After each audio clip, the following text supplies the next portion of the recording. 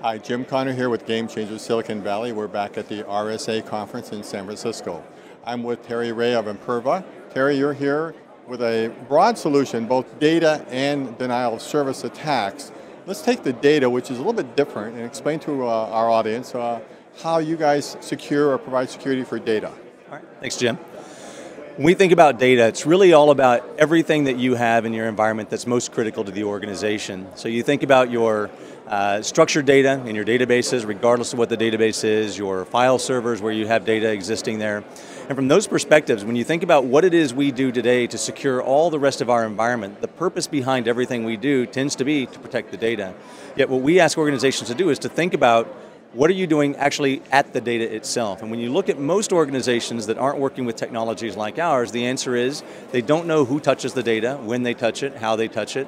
In many cases, they don't know where their private data actually is. So our technology is designed to help organizations and provide organizations a solution to be able to pull the data in, see exactly what people are doing in the data, classify that data so you know where your private data is, and ultimately be able to put controls on that data to make certain that people are using the data appropriately, and when they use that data inappropriately, we can prevent it from happening. So some of the things that you and I chatted a little bit about, which I thought were unusual and unique, is that you can track the actual table, the table within a database, and you can track what's normally the behavior or access patterns, and when it spikes up, what happens. And you could just go to any of the data tables within a database and watch that activity. How complicated is that setup? So the setup's not complicated at all. I think what becomes a challenge for organizations is understanding that their data is in thousands, if not tens of thousands or hundreds of thousands of different places.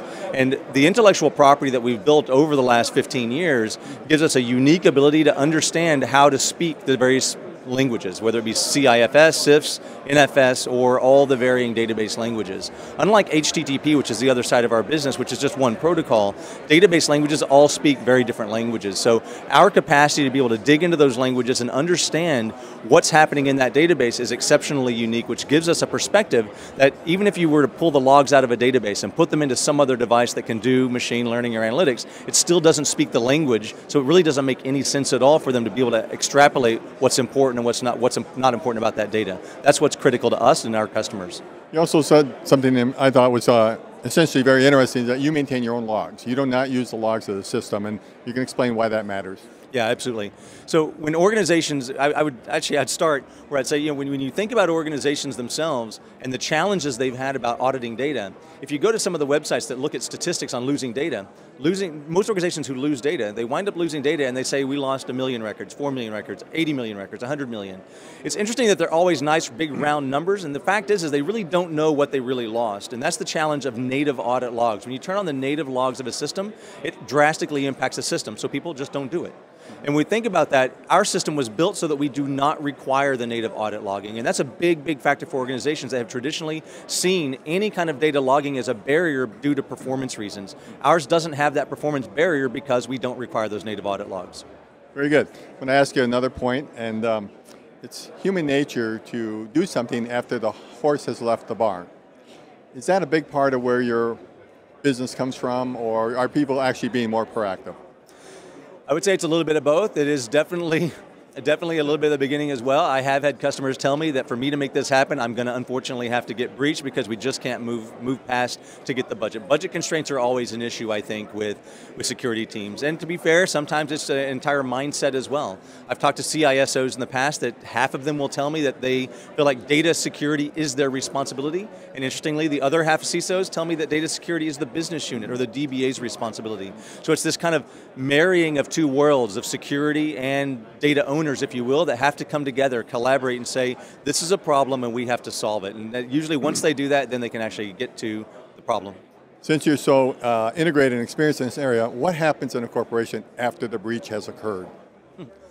Well, it depends on how much information they really have, right? But I would say for the customers we talk to post-breach, assuming they're not our customers already, typically they're looking to make sure that they have visibility. If this, actually I hear it often, if they have this problem again, they need to be able to see what happens. And I think the important thing here is to realize, when we look at a database tier, at a file tier, most organizations are very reluctant to ever block anything. Unlike a network firewall or any other kind of technology, the reluctance to be able to block is a big challenge that we have to get over. And after a post-breach, even after a breach, organizations still tend to be reluctant to actually turn on any level of enforcement in the back end. So I've asked people to say, look, why don't we just make a baseline policy that says, if somebody takes more than, you define what the number is, more than 1 million records. It's a big number, but there are companies out there that wish they had only lost 1 million records. But if they can build a baseline in and just say, that's what I'm interested in, they can ultimately be able to secure the data. And these are things that we can do very, very easily and been able to do for years to be able to build policies that can restrict and minimize overall risk.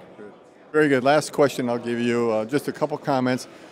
The denial of service attacks, have they gone up geometrically? Are they going on everywhere all the time and sooner or later people get through, or is there leveling off of that effort?